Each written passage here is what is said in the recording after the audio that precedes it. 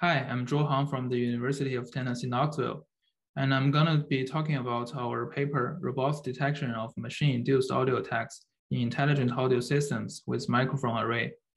This is a joint work with my colleagues Cong, Tianfang, and Yi, my advisor, Professor Liu, and Professor Yuan and Professor Chen from Rutgers University. So the adoption of intelligent audio systems has surged during the past decade as they provide a convenient interface for users to control and interact with smart devices through voice commands. In particular, voice assistants such as Amazon Alexa, Google Assistant, and Apple Siri has been integrated into various platforms, enabling users to conveniently control different aspects of their daily lives, such as controlling smart home appliances, making online purchases, managing personal schedule, and controlling smart vehicles. With such widespread applications, the vulnerabilities of these systems against various types of audio attacks has become a rising security concern. For instance, replay attack, which attempts to bypass the authentication process simply by using a recording from the victim, has long been one of the dominant sources of audio spoofing attacks. Synthesizer attack utilizing text-to-speech engines to mimic the victim's voice is a common alternative when the victim's speech sample cannot be directly obtained. Besides these conventional attack approaches, over the years, researchers have revealed new vulnerabilities such as hidden voice commands, inaudible attacks, and audio adversarial examples, which exploit either the gap between machine and human perceptions or the intrinsic vulnerability that lies in deep learning models to make the attack unnoticeable and harder to be detected. These emerging attack vectors demand a general defense strategy to secure the voice user interface against the disclosed suite of audio attacks. However, most existing studies treat each type of attack differently and seek to design specific mechanisms against each individual attack. As the most studied audio attack, many features derived from speech signals has been considered for designing classifiers to distinguish replayed speech from human speech. In addition to these power spectrum features, relative phase shift, pitch patterns, and neuron activation patterns, along with other spectral features, has been proposed to help discriminate between human and synthetic speech. Countermeasurements to hidden voice commands include training a classifier with derived acoustic or vibration domain features. And to defend against inaudible attack, microphone enhancement, baseband cancellation, propagation attenuation, or active defense using an emitted inaudible guard signal has been considered. Although a holistic defense strategy against all existing audio attacks is highly desirable, existing studies are mostly focusing on designing dedicated mechanisms for defending individual attack. These mechanisms are designed from different perspectives and require different sensing modalities or additional hardware modules, making it almost impossible to combine and deploy them in practice. In addition, nowadays, most off-the-shelf intelligent audio systems are equipped with a microphone array for far-field voice recognition, noise cancellation, and also acoustic echo cancellation. In contrast, most existing efforts for detecting replay audios are based on single-channel recordings. Only few studies go beyond a single channel to explore dual-channel or multiple-channel audio. Compared to existing single-channel-based solutions, utilizing multi-channel audio for attack detection brings several benefits.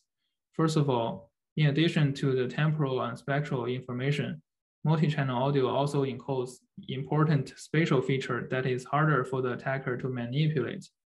Secondly, different from the existing single-channel attack detection systems that only perform well in close-range scenarios, multi-channel audio signals can be utilized to achieve sound source localization and speech enhancements by reducing noise and reverberations, which are critical for far-field detection. And lastly, nowadays intelligent audio systems are also often come equipped with a multi-channel microphone array to achieve far-field voice control. And thus, multi-channel audio attack detection solutions can be directly deployed to these devices to obtain enhanced performance without requiring actual hardware. And motivated by these potential benefits, the goal of this work is to develop a holistic solution to detect various machine-induced audio attacks leveraging multi-channel microphone arrays that are available on intelligent audio systems. Since all audio attacks require a playback device, either a regular loudspeaker or an ultrasound speaker, to play the crafted attack audio sample, the task of detecting audio attacks naturally becomes to differentiate machine-induced audio from human speech. Machine produces sound by moving a diaphragm back and forth along one dimension to emit audio sound waves.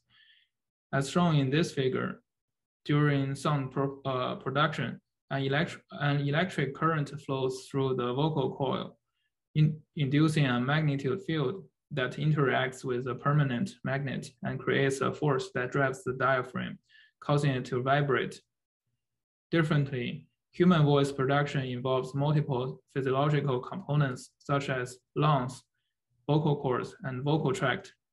When speaking, different phonemes are produced with different articulation manners, causing sound waves to be emitted from different locations in the vocal tract.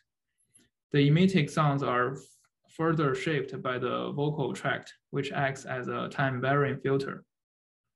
And these differences between machine and human sound production would reduce traceable patterns in the spectral energy distribution and also propagation paths, which will all be reflected in the magnitude and phase domain features.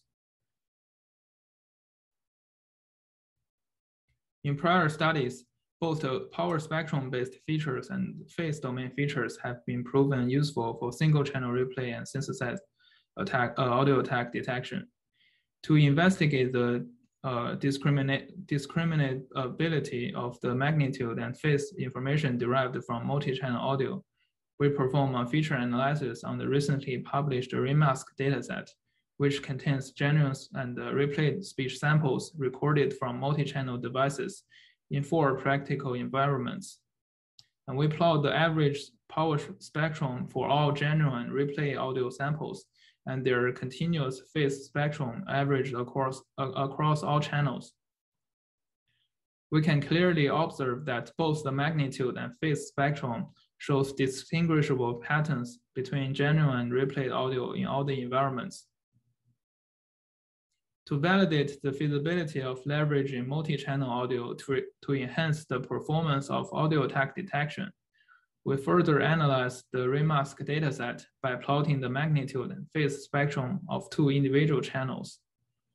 We observed that such individual channel processes unique information, especially visible in the phase domain, that could be helpful for the detection of machine-induced audio. And in addition, we performed statistical analysis on the audio samples to quantify the magnitude and phase difference between each pair of channels by calculating their average L1 distance. As shown in the table, there exists a difference in both the magnitude and phase between any 2 channels of the recorded audio, showing that each channel indeed carries distinct information. And moreover, we observe that the pair of channels with the most distinct magnitude information does not necessarily carry the most distinct phase information. In this work, we aim to build a holistic solution to detect all the audio attacks induced by machines. And specifically, the solution needs to meet the following design objectives. First, the model should be able to utilize the rich information encoded in multi-channel audio to achieve enhanced audio attack detection accuracy compared to existing single-channel methods. The model should be able to capture a set of generic acoustic features in order to defend against any machine-induced audio attack. And finally, the model should also be able to maintain a decent detection performance in different acoustic environments. To achieve this goal, following challenges need to be addressed. First of all, to achieve timely detection, the system should be able to make a decision relying on only a short fraction of audio, for instance, less than 1 second. And secondly, the attack audio may be induced by different types of loudspeakers with varying frequency responses. And thirdly, collecting labeled data for all common acoustic environment is rather difficult in practice. And thus, it will be more desirable to enable the model to generalize to new acoustic environments without requiring labeled data. The audio signal will need to first undergo the preprocessing phase.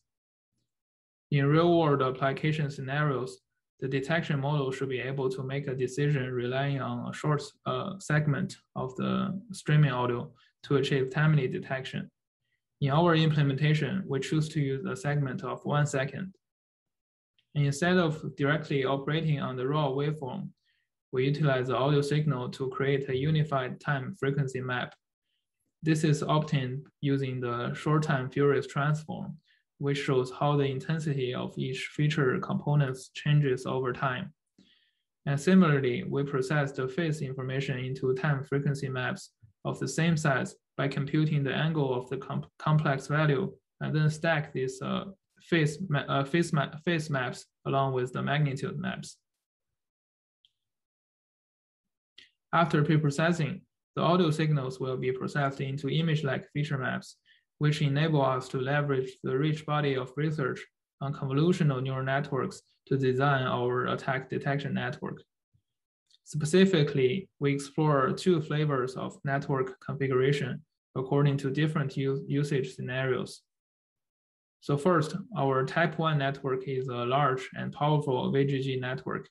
It uses multiple stacked convolutional layers to achieve more representational capacity and to enable high attack detection accuracy for desktop and cloud applications. And our type 2 network is a fast and lightweight network based on the architecture proposed in MobileNet. It utilizes depth-wise separable convolution and the inverted residual block to provide more computational and energy savings, which makes it suitable for mobile and IoT deployments. The performance of learning-based predictive models are likely to degrade if the provided test samples are from new environments that are underrepresented in the training data. To address this, we introduce a new domain discriminator network during training. And the goal of this network is to distinguish between samples from the training time environment and samples from the test time environment by minimizing the domain classification loss. The final objective of the domain invariant training process is to search for the set of parameters of the feature extractor to minimize the audio classification loss and simultaneously maximize the domain classification loss, which can be achieved by training on the integrated loss function.